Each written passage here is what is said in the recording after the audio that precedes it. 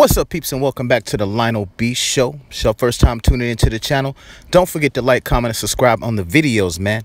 Also, make sure y'all click that notification bell button so anytime I drop a brand new video, y'all be the first ones to get it. Now, man, it looks like R. Kelly, man, is planning on fleeing the country, man. He is tired of all the backlash he's been getting, man, for being a sex predator, and he's ready to go ahead and jump ship. Now, reportedly, man, he's actually planning on going to Africa, man. After attempting to actually sue Lifetime for the Surviving R. Kelly series, that actually didn't work out in his favor. You know what I'm saying? They tried to send him some cease and desist orders, but Lifetime kept it moving because Lifetime got money. And they like, nigga, we ain't never scared. So they kept going with the documentary, man. And it looks like his life has just turned upside down. Now, R. Kelly has had one hell of a week and a half, man. And I'm sorry that dude is even a Capricorn. Like, that's really embarrassing, bro.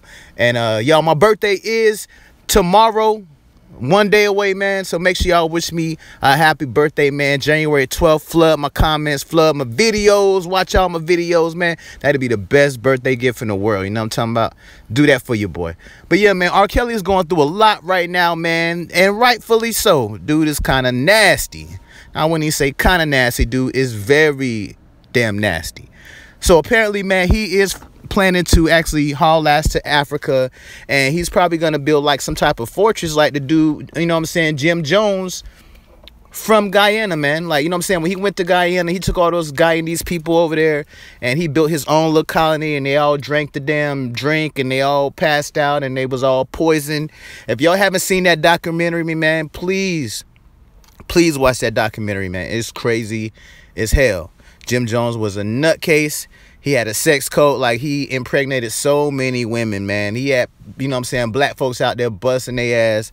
Like, and they was lost, man. They was real lost. So it sounds like R. Kelly's doing the exact same thing. He's doing some type of mind manipulation on these poor defenseless women, man, that has no self-esteem about themselves whatsoever. Now, also, man, R. Kelly had a recording studio in Chicago, man. Dude was paying $22,000 a month. So apparently, it looks like he fell about 4 months behind on the rent, and he's going to get evicted. He's already been evicted, man. He had 2 weeks to settle up or haul ass. Now, apparently, he owes the recording studio $80,000. You know what I'm saying? Dude has not been paying the bill at all. But I'm thinking like, damn, if you are Kelly, why are you even renting a studio? Why did you not put your money into buying your own studio? That makes no damn sense. Just like K. Michelle getting evicted out of that big-ass mansion. The same mansion that she actually ended up getting from T.I. That was, you know what I'm saying, owned by somebody else, and she was renting it out. And her shit was like, what, 10, 20 bands a month. And she's like $70,000 in the rear. And it was on like a 7-month lease. Come on, man. Y'all got to be smarter with your damn money, bro. Like, I don't understand how y'all are making decent amount of money and you're not like purchasing shit. Like, you need to be buying stuff that you can actually own. Like, you renting out shit for $22,000 a month when you could have bought it cash. Like, you done seen that kind of money in your life, but you're not using it wisely, man. So yeah, R. Kelly's getting evicted from his recording studio. Also, man, he was actually in the club celebrating his birthday, man, and in VIP, and somebody dropped a dime saying that R. Kelly had an outstanding warrant and the police need to pull up and come get his ass. TMZ reported on that, and you know what I'm saying, they did actually, police did show up and they did question R. Kelly. They ran his background. They saw he actually did not have an active warrant, so they let him go, and he went on to, you know what I'm saying, celebrate his birthday. But yeah, definitely crazy information, man. I really think R. Kelly's getting ready to go to Africa somewhere, build a colony with these women, and just, you know what I'm saying, be free for, you know what I'm saying, have some immunity against the U.S., man. Now, once he get over there, y'all ain't gonna get him back. You know what I'm saying? They ain't gonna be able to extradite him, none of that shit. He gonna be tucked away somewhere with a bunch of his African fans over there. He gonna be like, I ain't coming back to the U.S., dog. I'm free from that. He gonna disappear. Ain't gonna be no more music, or he might do some tracks with some congas and that shit. Maybe about 5 or 10 years down the road. You know what I'm saying? But yeah, R. Kelly, man, he's on the loose. They need to come get the dude, man. They need to come get the dude. He need to be hooked up to a lie detector test and all of that right there. And we need a confession out this dude, man. We can't get no confession. We gonna force a confession out this nigga. We gonna put his ass on a lie detector test, and he gonna have to do what he got to do, and he gonna have to face the music, literally face the music, dog. Now, I was actually listening to some of his music the other day, man, because I was gonna mention some of that on my podcast, man, and that one song, Bump and Grind in the beginning, y'all need to listen to that song, man. Analyze the track. He talking about, yo, my mind's telling me no. My mind, right? His sick ass mind is telling him no, but his perverted ass body is telling him yes. He don't want to hurt nobody, but it's something that he must confess. Now, that if that ain't the lines of a sexual predator, I don't know what the hell it is, man. I don't know what it is. I mean, that's got to be some of the craziest, most perverted shit. I mean, it was a confession. We ain't know shit. We was entertained. You know what I'm saying? That was that baby making music. We was like, hell yeah, we finna cut up on this song right here, man. But R. Kelly was telling us from the beginning, dog. He was telling us from the beginning that he was a perv, but nobody really wanted to listen to him. He was telling us from the beginning. Now, the whole crazy thing, man, is that, you know, with the whole Jay-Z and Foxy Brown situation, you know what I'm saying? Jay-Z was smashing Foxy Brown when Foxy Brown was underage.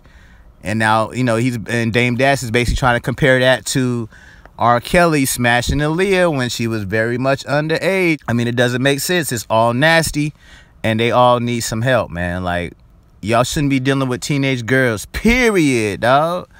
Period. Don't deal with no teenage girls, man. You know what I'm saying? Y'all some old-ass dudes, man. Like, why y'all old-ass dudes dealing with some teenage, impressionable girls, ruining their lives, you know what I'm saying, making them crazy? You know what I mean? And so many people are blaming the family. You know what I'm saying? Like, yeah, the family is to blame. But, you know, sometimes, man, when people get to a certain age, when these women get to a certain age, ain't nothing really you can tell them.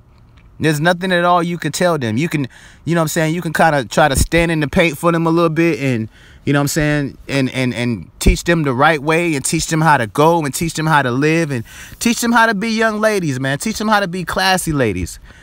And fathers, man, y'all give y'all daughters some real role model type dudes so she ain't got to go deal with some scum ass niggas. Excuse my language, y'all. So he ain't got to deal with some scumbags when they get older. You know what I'm saying? Because they didn't have that love from you when you was there. You know what I'm saying? When you was able to love them and they was able to understand how they should be treated by a man. So yes, do I blame the families and the parents? Absolutely I do. And I know some of y'all gonna be like, oh, well, the girls gonna do what they gonna do, and the girls should have known better. Yeah, they should have known better. But y'all don't understand what these chicks got inside of their heart, man. You don't know what they've been through. You don't know their past. You know what I'm saying? You don't know how they was treated as kids. Some of them might have been touched as kids. It's a lot of crazy stuff that women be harboring, man, inside that a lot of times they don't even talk about. But it can kind of, but their upbringing dictate how they are in the future. The type of men they choose, you know what I'm saying, their sexual preference, it can determine that as well. Like some girls, you know what I'm saying, they may get molested and they end up being gay. They be like, yo, I don't want none of that. You know what I'm saying? That wasn't a good experience for them. So that, you know what I'm saying, they end up liking women. All because somebody, you know what I'm saying, violated them when they was kids, innocent kids, violated the hell out of them. And I know one of y'all in this listening to this video, man, if y'all went through something like that, y'all need to be free from that, man. Y'all need to break free from all the pain that you feeling. You know what I'm saying? I don't understand what it's like to go through anything like that. I never experienced anything like that. But my heart does go out to you. You know what I'm saying? And if you, I mean, it'd be some nasty shit going on, man, in the black community that a lot of people don't even talk about, bro. It's a lot.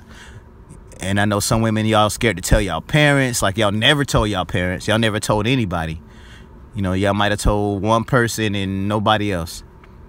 But y'all need to heal from that, man. You need to heal from that. You need to, you know what I'm saying, try your best. You need to pray on it. It's a lot of things, a lot of outlets for you to get help. To, you know what I'm saying, to help change you, man, to help you for the better.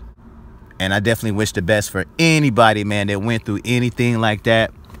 But Yeah, man, for me, it's a wrap for R. Kelly, bro. I mean, I was a fan of his music, man, and I was really hoping that all them allegations wasn't true.